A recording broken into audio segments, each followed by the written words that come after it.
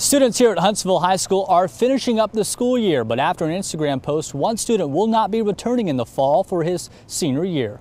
A lawsuit filed in the U.S. District Court says the high schooler posted a photograph on Instagram wearing a trench coat and holding a non-functioning assault rifle, trying to look like a 1920s mobster. The student is only identified in the lawsuit as KP, and the suit was filed on his behalf by his mother, Jessica McKinney.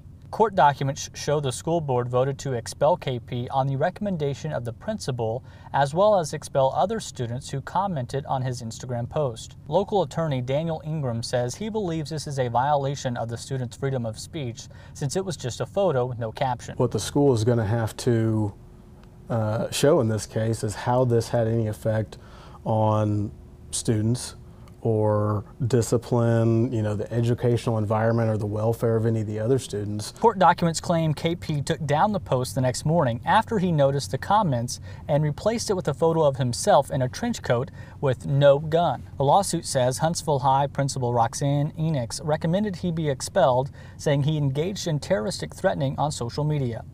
In a statement to 4029 News, the Huntsville School District Superintendent Dr. Clinton Jones says it's the district's policy not to comment on matters involving student discipline.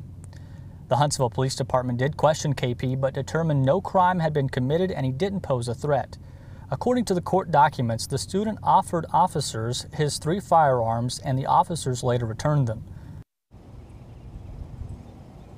Now, we did reach out to the mother of the student. She says she has been advised not to speak about the incident. Reporting in Huntsville, Taylor Pinnell, 4029 News.